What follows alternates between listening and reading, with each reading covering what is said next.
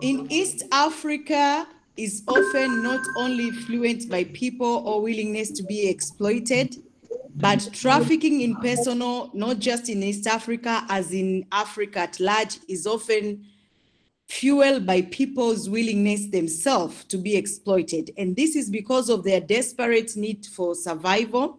And trafficking is usually revolving around two variables: the demand for cheap labor and exploitation, and at the same time, the willingness to meet the basic economic needs of the survivors of victim of human trafficking. So the problem of trafficking often do not begin with the traffickers, but with the circumstances that force the victim to seek better living conditions in the environments that render them vulnerable and at the end of the day become exploited.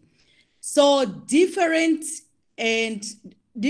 population, or different ways which we know that where trafficking is taking place is a little bit different compared to here. It's not involving kidnapping or coercive in such a way that force have to be taking place. Most of the time, those people who are trafficked by themselves are willing to, or are always agree to engage themselves. And this is due to their economic circumstances.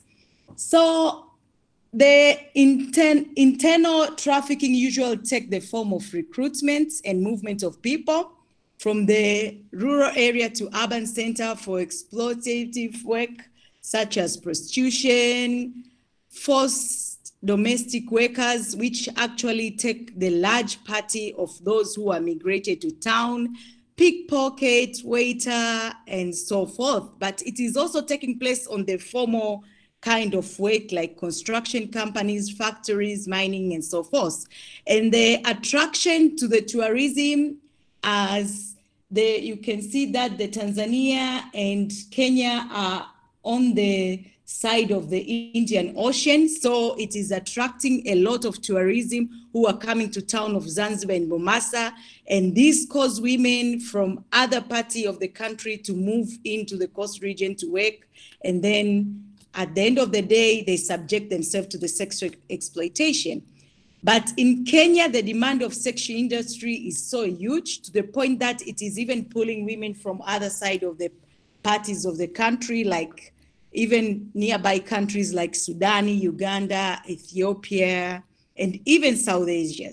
So victims are usually trafficked to Middle East, Europe, and North America for those domestic work, but also in South Africa, Mozambique, which is within the nearby countries within Africa itself. But most of them also goes to Asia country, in Yemen, Oman, Pakistan, China, and so forth. So the cross-border trafficking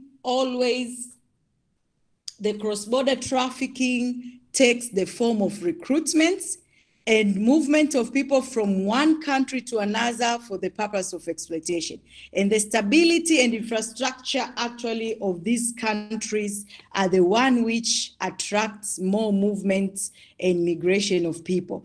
So people are trafficked for labor and for any other reason, especially most of them women and young girls for sexual exploitation.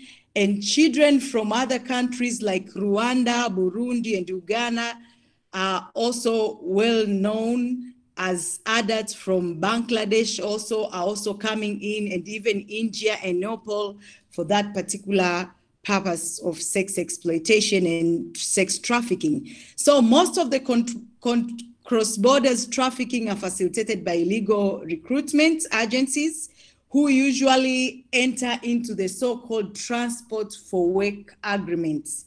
That's when they pay for the transport of a victim, and then the victim has to enter into a contract to engage themselves to work for that particular trafficker within a certain period of time. So these agreements, they actually hinder the victim, and they result to perpetuate the period of forced and also the bonded labor to those particular victims. So this is just a map which showing the percentage of movements which are taking place. You can see the 99% of the victims are trafficked from down sub-Sahara here, but they're all moved to the Asia and a few of them in East Europe and East Asia. And 11% of the victims are actually within Middle East and West and South Europe. Most of them is just 20%, and some of them are going up to North America. So while there are some who do not consent to the traveling, but most of them who are involved in trafficking are fully informed, not consenting or are not fully informed about how the traveling will be. But most moved while they are aware and that they know what are they going to face, including violence, abuse, and exploitation. But they still agree on it and decide to take a risk. So why trafficking is so prevailing in this particular area is due to, number one, poverty, as it was well elaborated yesterday with Charles, but lack of livelihood opportunities. Most of the villages, most of the victims are coming from very remote areas where they are not that educated, illiterate is contributing, and they don't have any survival means. So they just decide to agree so that they can see if they can get any opportunity further. But we have also got the harmful culture practices. I think this is also happening a lot even in India.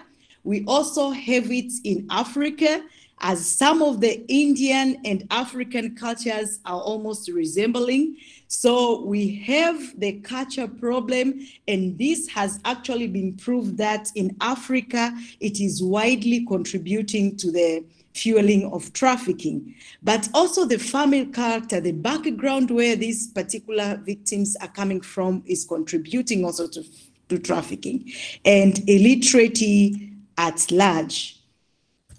So poverty is actually, as I've mentioned, reported to be the major cause of trafficking. And this is due to the destitution of the parents, and they are optimistic to believe that once, and they're optimistic to believe that the promises that they made to the trafficker maybe will come true and get the opportunity moment. But also on the lack of livelihood opportunities, most of the time is the one which is pushing victim to agree to just engage themselves in trafficking. Although some of them are sometimes not aware, or they're just believing whatever they are told, but most of the time, some of them are aware, but they're still just going to engage themselves. And parents and also relatives most of the time facilitated the trafficking of their children when their means of making a living fails, and in believing that this will maybe ensure that their children will get the needs or whatever which they require. So women and children have become more vulnerable also, as they have most of the time fewer livelihood opportunity, as they are less likely to have land and capital to run their life. And this is also affected due to the culture of subordination which we have in Africa, and the inequality which is still existing among men and women. So it is also reflecting in the laws. You can find that we still have got some laws in Tanzania, even in Kenya and Rwanda, which are still existing, which does not allow female to own land, apart from inherited land and so forth. So all of this make them to be more vulnerable to trafficking. And those who are also uneducated, those who are homeless, this actually goes to the personal status of those particular person. The most of it now, when we come to the culture, as I've said, that most of the cultures which are happening in Tanzania, they're a little bit resembled here. We have got the forced marriage and child marriage, which is worldwide, which is, have spread a lot and common there. We have got the female genital mutilation and the payment of dowry process. But we also got the witchcraft accusation, which this must be a little bit new from here. I don't know if it is just that practicable in India, where elder women are accused of being witch whenever something bad is happening within the society. And this has caused them, to be subjected to a lot of persecution. And for that purpose, then they usually have either to run away from their society or to live in a life of slave within their society. And if they happen to run away, then at the end of the day, they've been subjected to a lot of exploitation and so forth. So those are among the cultures also. We have a female genital mutilation, which actually is widespread over there. And most of the girls who are now aware are trying to run away from it and subject themselves into trafficking. But if they're not running away from it, they keep on staying in the society, they keep on acquiring a low status. Because once in other societies, which it is wide practice, a girl who is not circumcised does not have a value within the society. Even if you are married, they will realize that you are not circumcised. What they will do, you will be segregated. You will be considered that you are not bringing lucky to that particular family. You won't be able to involve yourself in other activities like, cooking for the family members or even go to fetch water with other colleges. So they actually ended up live in a life of slave for those who are not agreeing into a culture. Apart from that, on the forced marriage, the traditional of people doing arrangement of marriage is still there, married by abduction, where a guy who can just organize with his friends and go and abrupt the admirer or whoever whom he wants to marry, to the point that after abduction, he will take him to his house, and then that girl will be raped, and then this will force the parents in that family to agree to the marriage proposal. So they do that in a way of negotiating the marriage proposal, because once a girl then is raped, is still a stigma. She will not be able to go back to her family anymore because of the stigma, and she will not even be able to be married to anyone else within the village. So at the end of the day, for those who are victims who manage to survive, they all the time try to flew away out of the society, out of that community, and to start life somewhere else, where again they're going to be subjected to trafficking and all those kind of exploitation.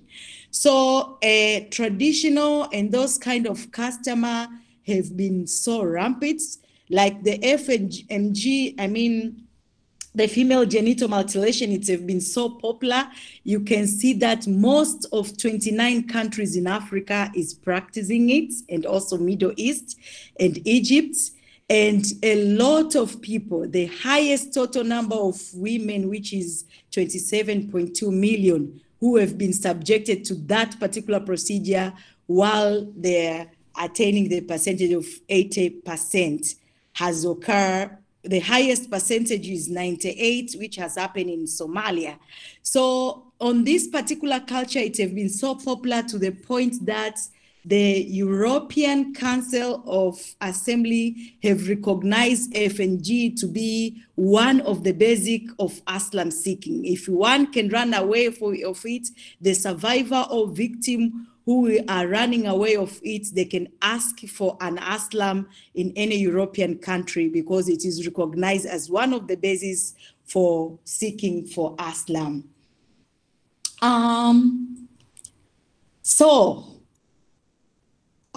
Coming back here, I just want to go back here and to show you this picture of this lady who was interviewed with this particular lady who was interviewed. He just got married at the very, very young age to this particular gentleman here, because now they've been forced, because of the culture of the payment of jewelry, young girls are forced to be married to the people who are looking a little bit more worth within the society.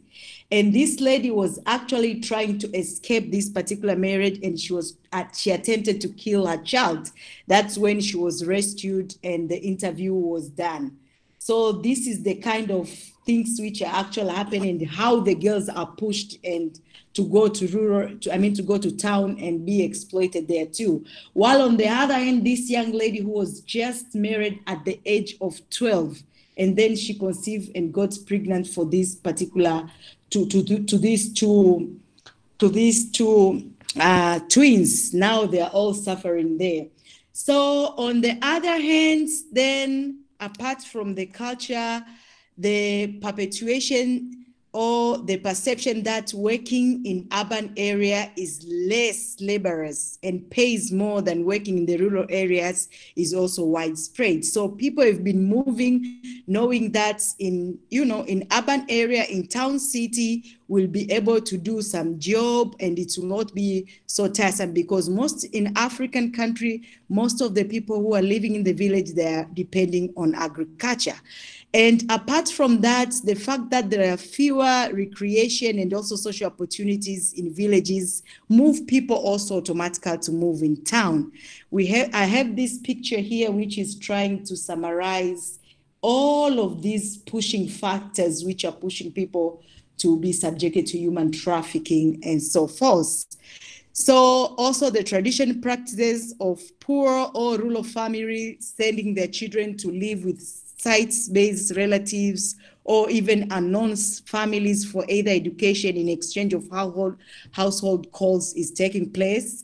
And also having larger family has been a very major cause of it in Africa, that families are becoming too large and people are not being able to take care with their families anymore.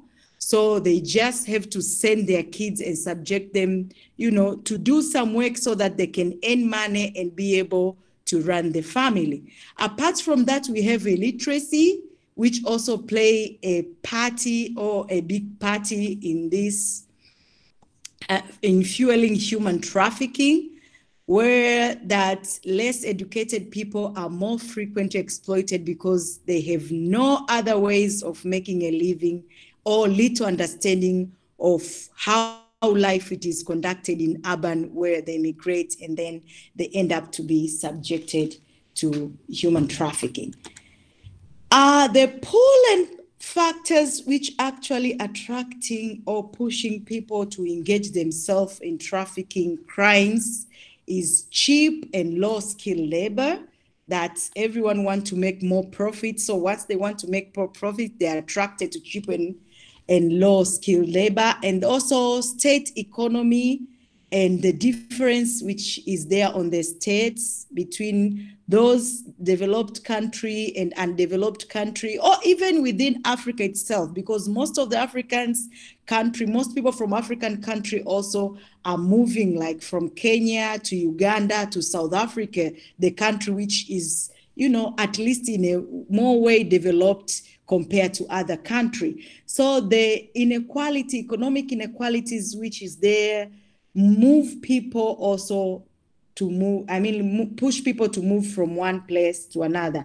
And weak border controls, which actually is created by the economic cooperation between East African and also South African countries. This this cooperation have been facilitated a smooth moving between people from one particular country to another, and the effect of globalization and also conflicts which is taking place to the case, which actually resulted to a lot of people to be moving from one country to another. But we also have the use of organ or the body party for ritual purpose is one of the things which also contribute to the pulling factor of human trafficking in Africa. So employers are usually attracted by cheap labor, which is more profitable than less or non-exploitative form of labor. And also militaries in countries like Kenya and Uganda and even Tanzania have been reported to use trafficked persons for combating duties and sexual servicing for soldiers and military purpose function. So, and also they've been used to provide sexual services to the soldiers. So this is also one of the factor which is pulling. And And also they have been condemned for abduction of people from North Uganda and South Uganda and Sudanese and also Congolese citizens, particularly children. And victims of human trafficking are used also in ritual, as I've mentioned, practices where is involving witchcraft and also involving some other religious leaders. If you've heard a lot, it was widespread, especially this was done for those people who are living with albinism, and it was widespread. They were hunted, they were killed just to get their organ, as it was widespread believing that their organ, once they're mixed with a certain traditional medication, they can bring charm to the business, or they can make a business make more profit and so forth. So this hunting of organ has actually caused abduction of people, and people have been moved from one particular to another and so forth. So that is the kind of pattern which is taking place in Africa. All of these countries under study have been ratify and signing international human rights instruments, which is or are directly dealing with trafficking. All the convention, the Palermo Protocol, and other human rights instruments, the Convention on the Right of the Child, the African Charter on the Rights and Welfare of the Child also, which this is among the charter which is within Africa at the regional level. And also apart from the regional level, all the charters which regarding women rights and all the charters containing children's rights are providing for the provision of protection and prevention of human trafficking. But East Africa also have got regional efforts which they've done under East Africa Community. They've developed a bill of East Africa Anti-Trafficking Bill. Although the bill is not effective yet until today, since 2016, but at least there are some agreeing effort which was done within the sub-region to make sure that they are doing or they are curbing human trafficking. So all of these instruments listed here, the first labor one, which deal with human trafficking, have been ratified and they have been agreed to be applicable with this particular country, Kenya, Uganda, and Tanzania. Apart from that, at the domestic level, Kenya, Tanzania, and Uganda also, all of them have got anti-trafficking acts. They've got legislation, although their legislation are differ, and some of the penalties which are there for human trafficking a little bit differ. For instance, in Kenya, the Anti-Trafficking Act, the TPA, is providing the minimum of 30 years imprisonment or a fine of $280,000 for a crime of trafficking. But when you come to Tanzania, we have got only Anti-Trafficking Act is only providing from 1 year up to 20 years imprisonment, with only fine of $2,000 up to $65,000 fine in case. But also when we come to Uganda, we have 1 year up to 20 years of imprisonment, but Uganda has a life imprisonment for those kind of trafficking which we are involved with children. So at least this one is a little bit harder compared to the rest. But other countries like Kenya, they've got a special act which is protecting victims, the Victim Protection Act, which actually specifically provide measure and other legal procedures to make sure that victims are protected. Apart from that, from the legislation, also Kenya has got the National Action Plan, which is actually dealing with all kind of action, including the awareness, the protection of victims. And also Tanzania has the Anti-Human Trafficking Act, anti-human trafficking units, which is specifically or have been established to deal with human trafficking issues. And Uganda have got a coordination office, which is called Coordination Office for the Prevention of Trafficking. And apart from that, these governments, because of its economic position, it is depending much on non-government organizations which are working within their country especially on the prevention of human trafficking. And this is due to their economic position.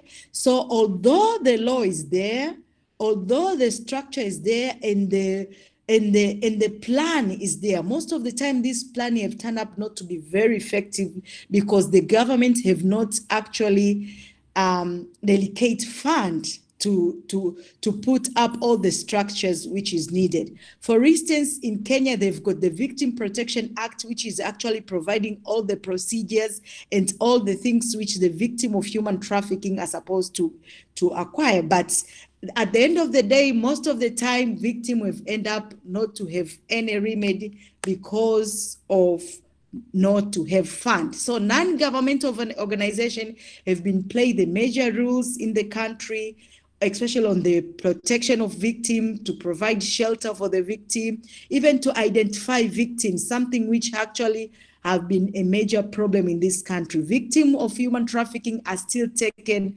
as the offenders instead of victims.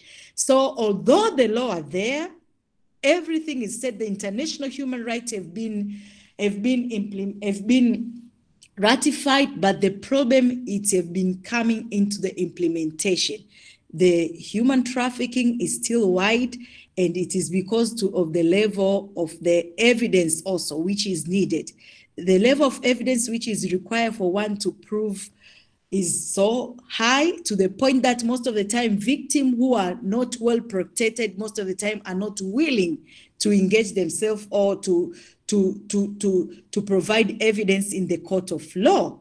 But another problem is also most of these laws, as you can see, that they provide alternative of fine in lieu of imprisonment.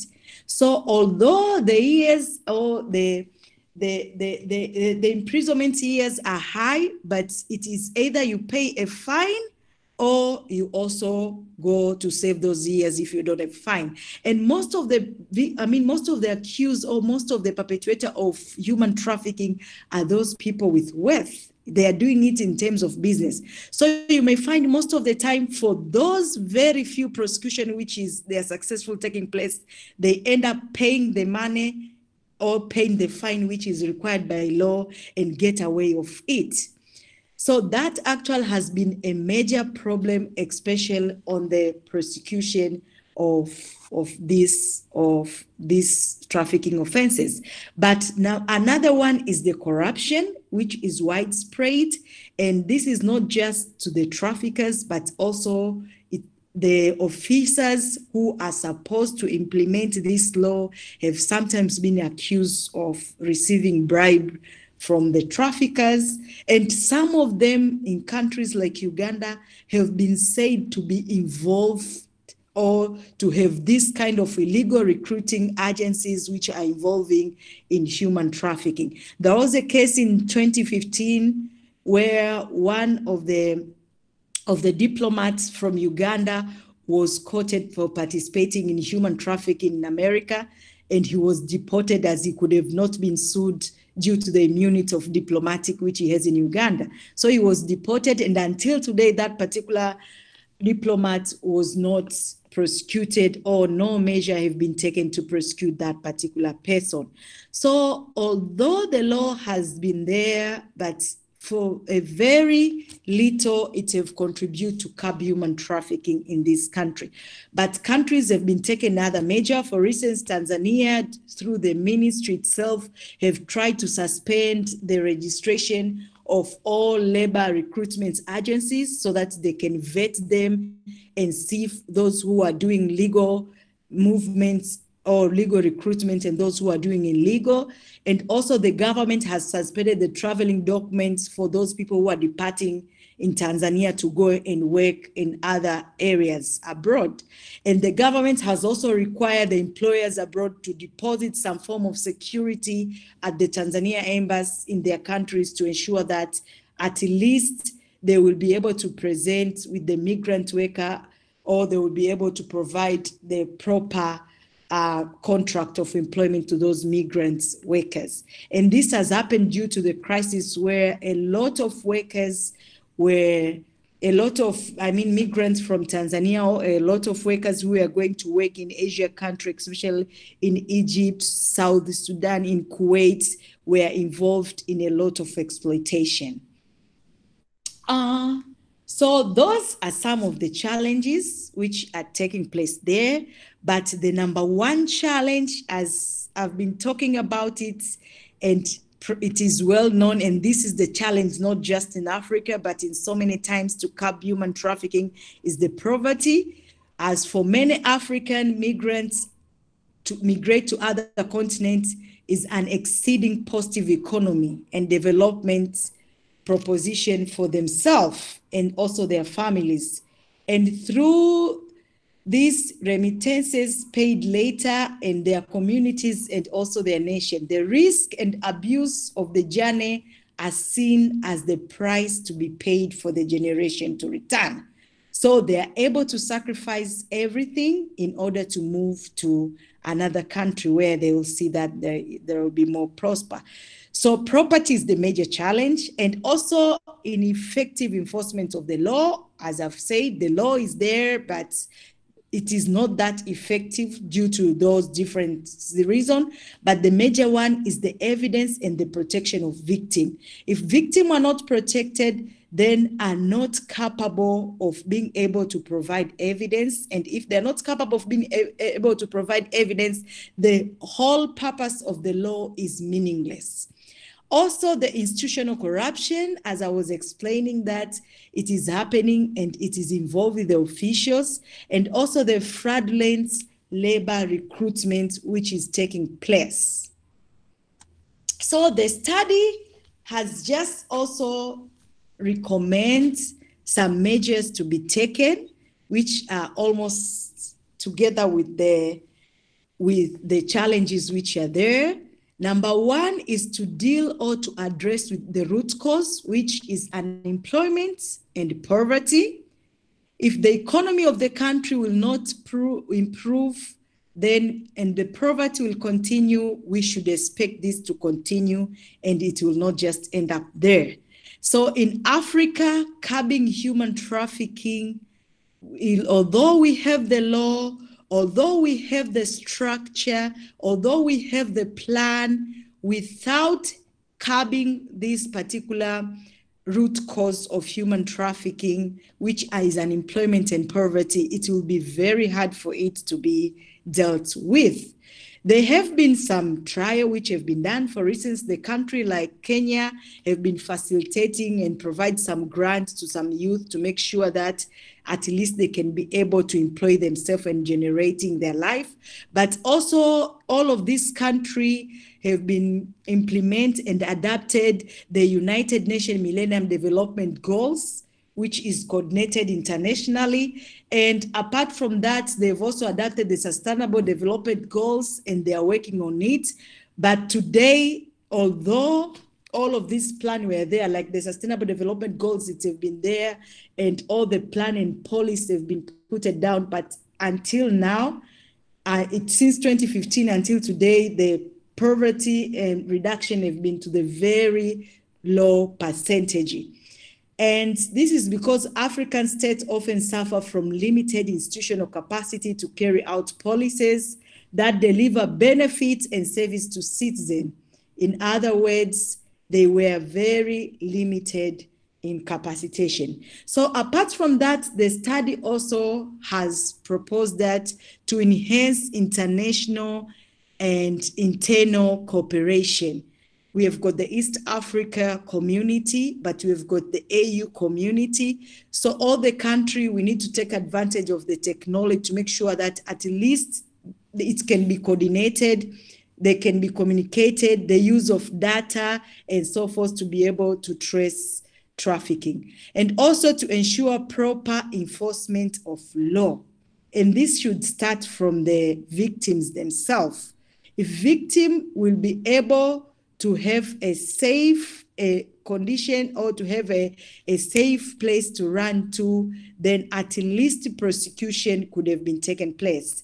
Kenya, under the Victim Act, they've actually put a requirement that a victim is allowed to be presented by a lawyer, because before, a lawyer was not supposed to go before the court of law and be able to stand or to run a case on behalf of the prosecution, because most of the time all the cases, criminal cases, are run by the prosecution.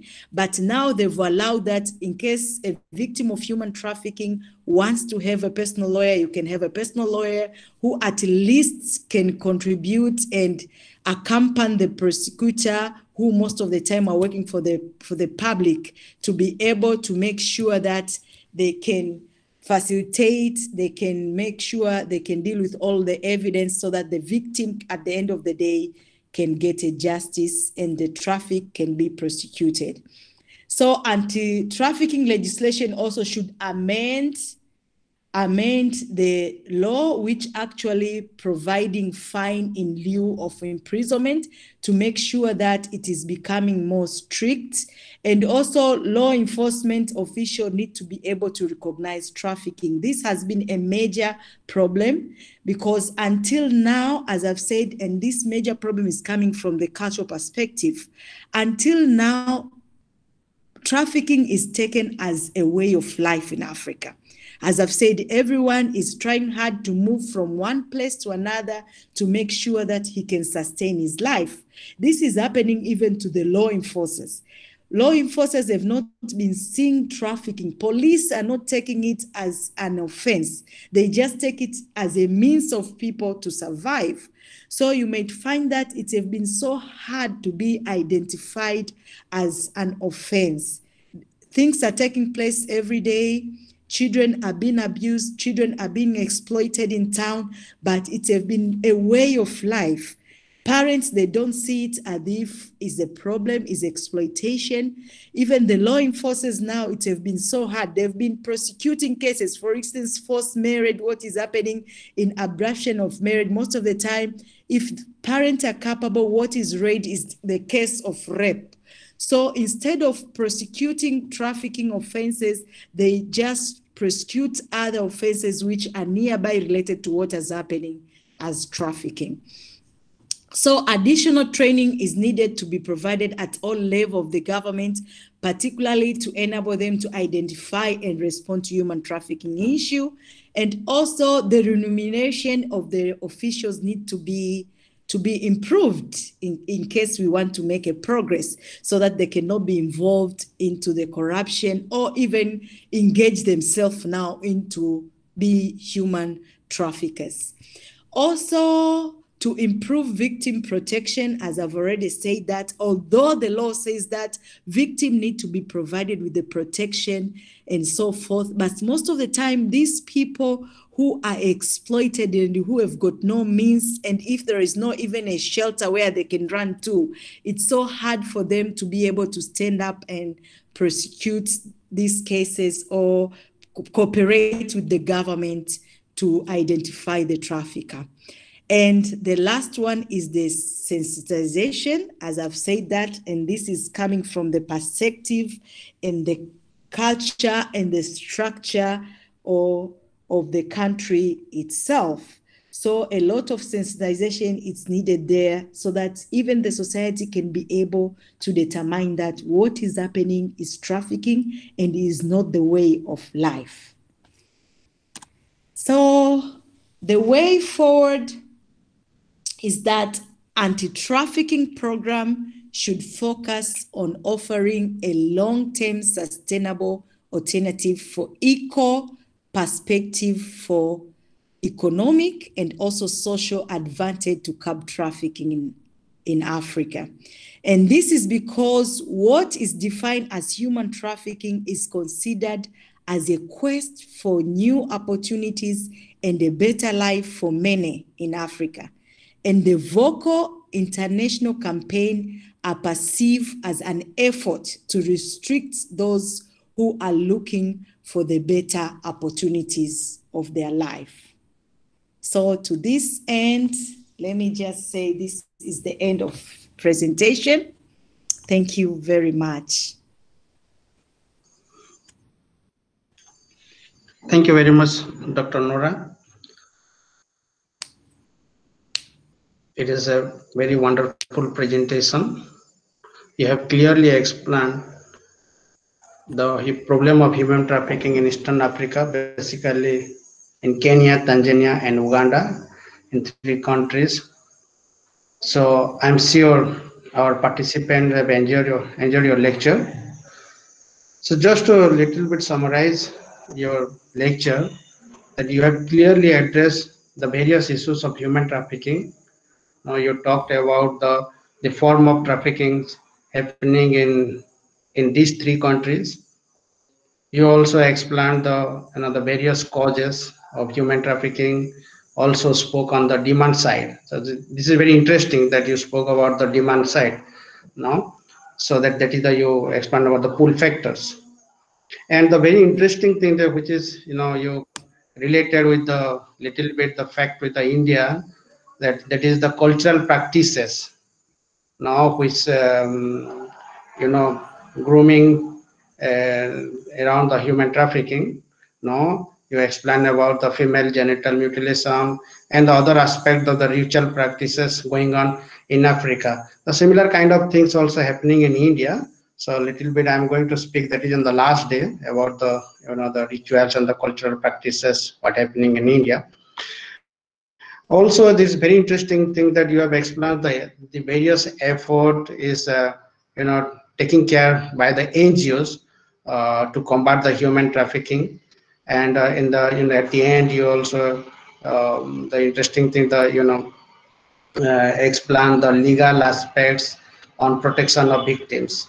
So you have given a very clear pictures of human trafficking, starting from the the causes, why it is happening, how to protect the the to the victims, and the all this international and the domestic legislation available in these 3 countries.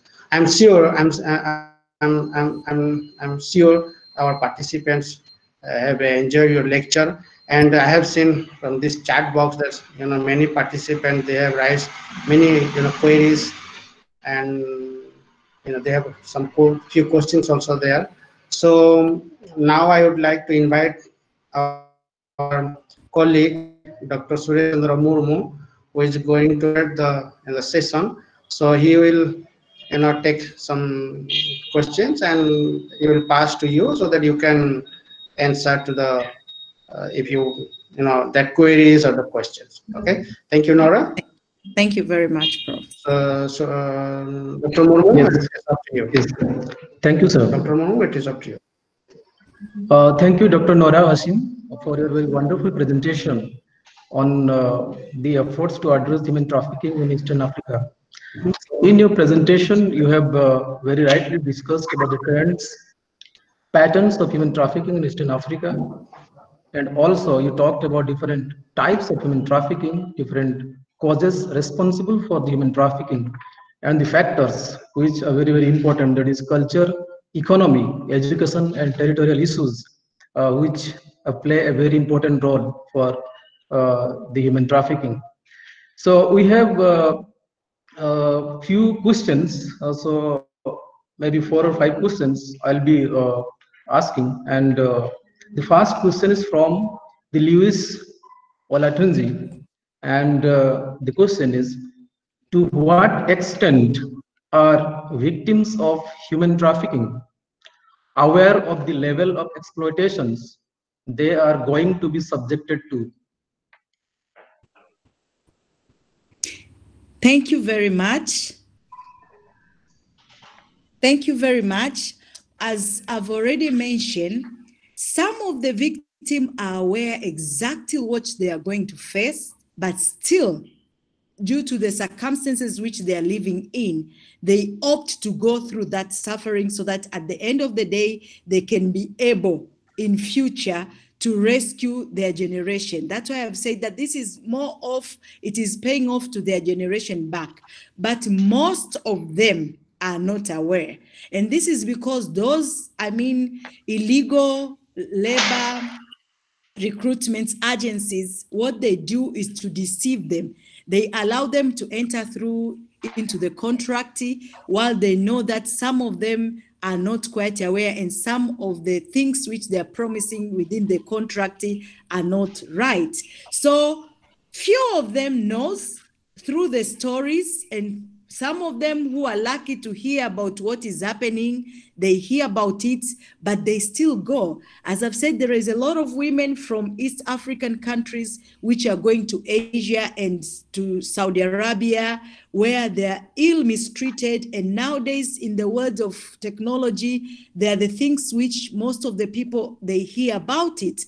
But at the end of the day, you find more people are still deceived and migrated to there. So to some extent, I can say some of the victims knows exactly that there is a possibility that they are going to be exploited, and they choose just to take a risk because of the circumstances, think that maybe it will pay off after them being labored for a certain particular quite of time, then they'll be able to come back with at least a better life compared to where they were before.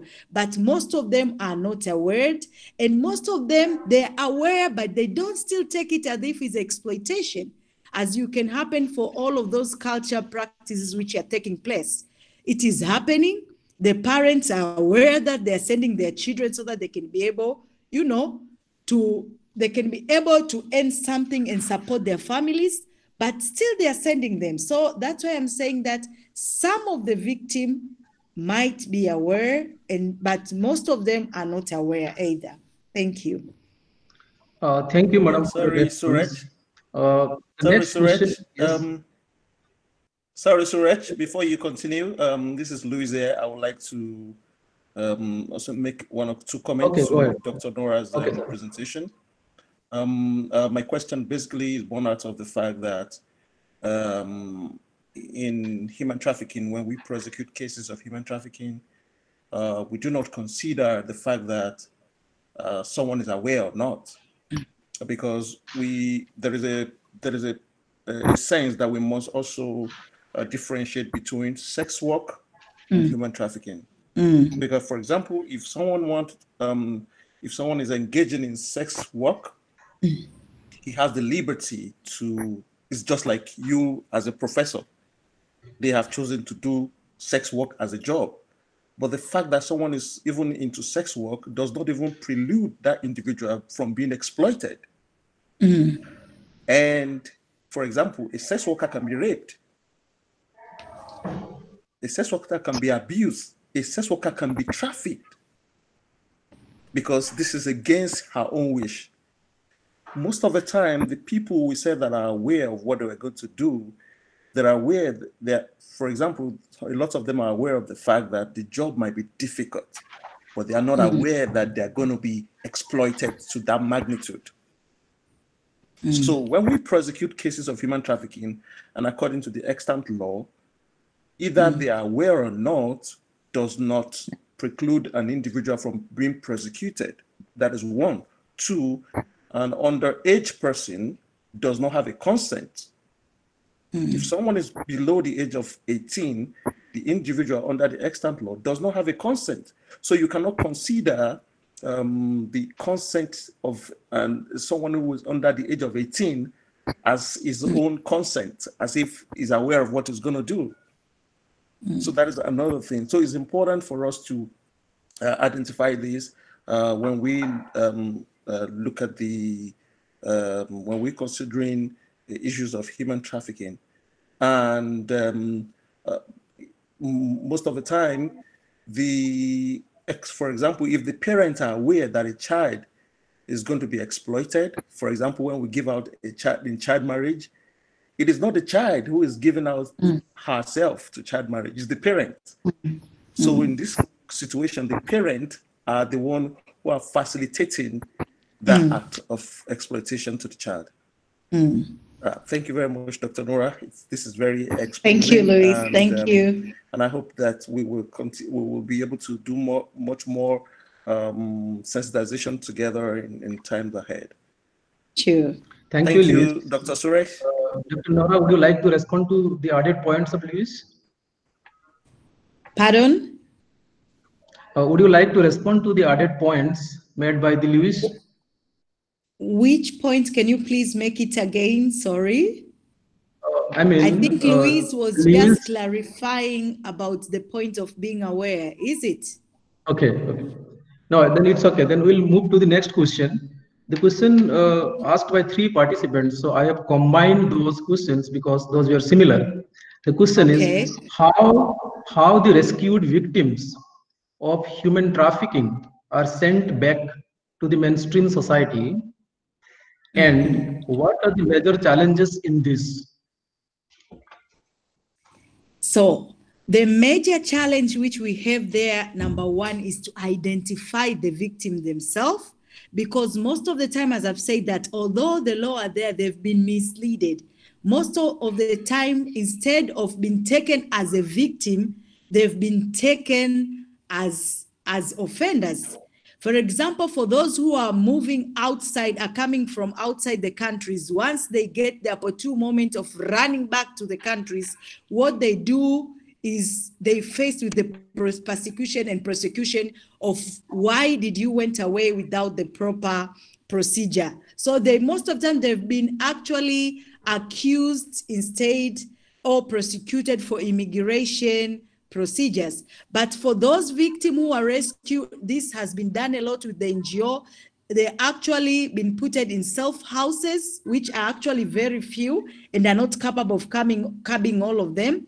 But most of the non-governmental organizations have established few safe houses where victims are usually kept there and are going through the counseling and all the healthy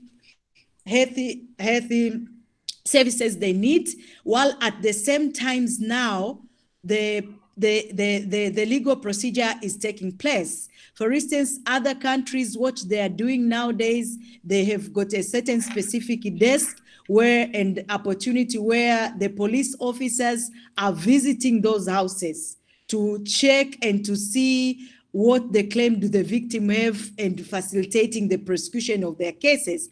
So through those procedures or through those houses, the victim are getting trained after getting the psychological help they required and are empowered now to be able to get back to the society and start again to live their life, including even economic empower, because most of the non-governmental organizations, they provide fund and they provide also some training to make sure once victims are getting out of those houses, are at least able of moving on with their life. Thank you so much. The next question is by Dr. Devendra Biswal from the Central University of Ranchi. The question is related to, as you spoke in your presentation, that the cultural practices are also very, very important factors. So that is related to that aspect. The question is, what are the issues of customary laws and human rights laws in South Africa? Come again, what are there? Issues of customary laws and human rights law in South Africa. So customary law have been a challenge in many African countries, not just South Africa. There are some of the countries in Africa, they have now stipulated in their legislation that whenever the common law is in contradiction with the customary law should prevail. But in other constitutions, and which we most of the time term it to be the women-favored constitution, like the Constitution of Rwanda, the Constitution of Lesotho, they've specifically provided that any customary law which is against the right of women cannot prevail at any circumstances.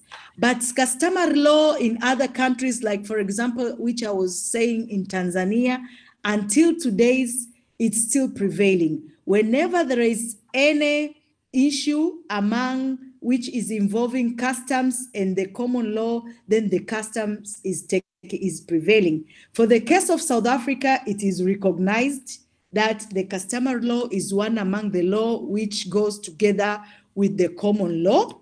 And in South Africa, although human rights and women rights have been implemented a lot, but still those customs are there and they're practicing. All of those type of customary law which are harmful to women, which I've said they're happening in East Africa, they're also happening in South Africa. Although the law is there, but its enforcement have been very few. Nowadays, most of the judges have been very good to quash this particular law.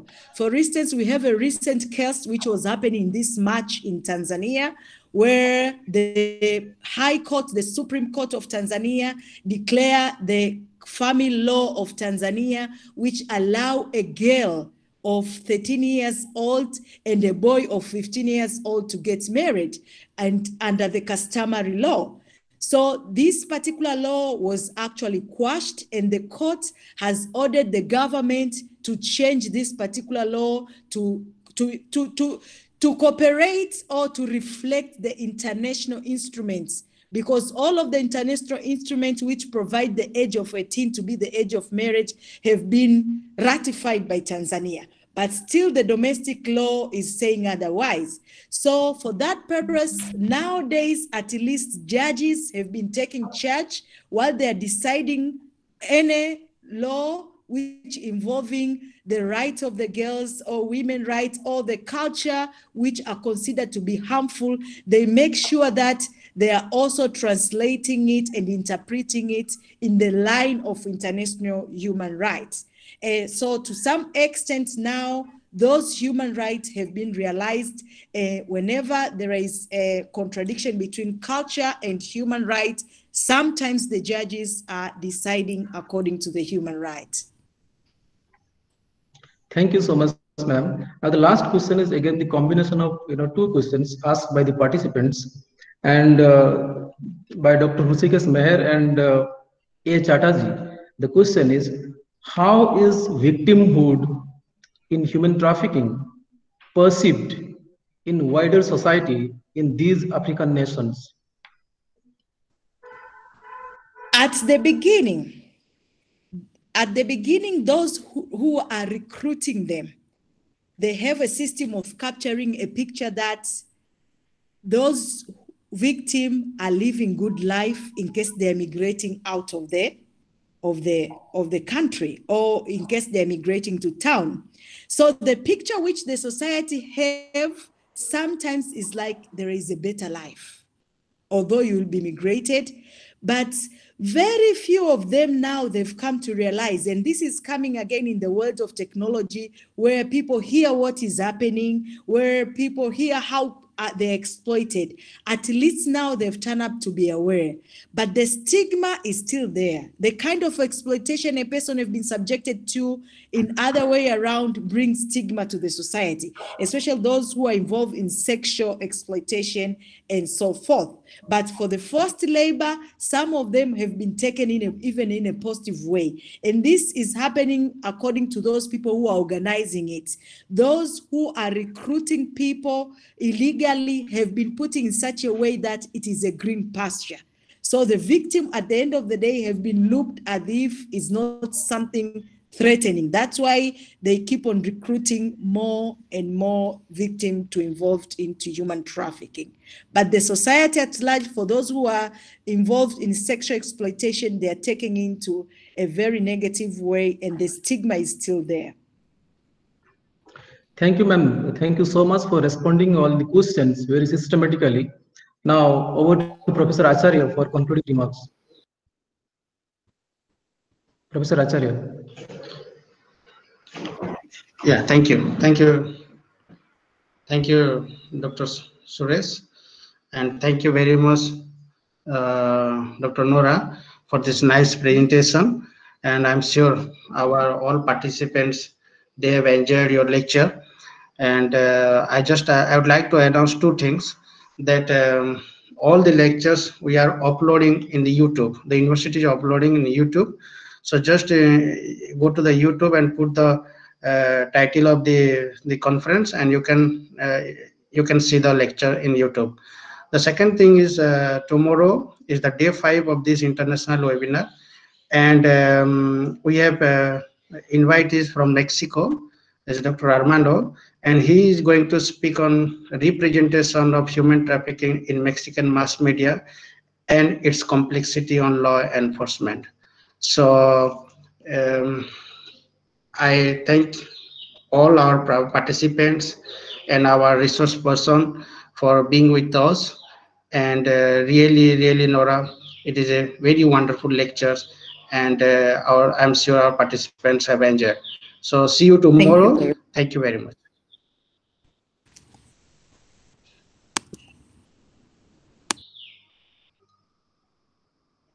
Okay, Nora, can you hear me?